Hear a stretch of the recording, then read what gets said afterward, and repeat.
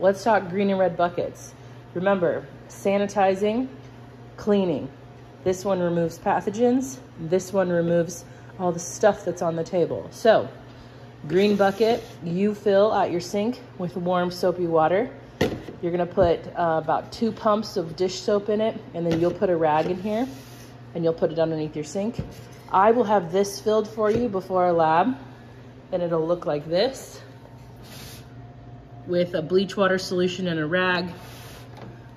That's what you will use. This is the last step. So the last thing you do is you wipe down your tabletop, you wipe down surfaces like this,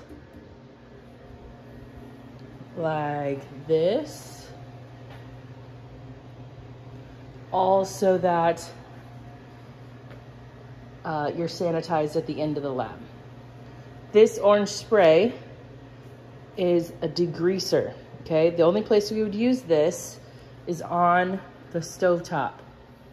All right, so the stovetop cleaning, I'm gonna go over this before our first lab, but all of these grates come off. Then you spray the orange spray and you wipe it with a damp cloth and it gets the grease up, and we will make grease mess and grease splatter. So it's important that we know how to clean that. These are the dishes that you're gonna clean today. Cleaning is one of the most important things that you will do, and it's just like putting in golf. You do it every time.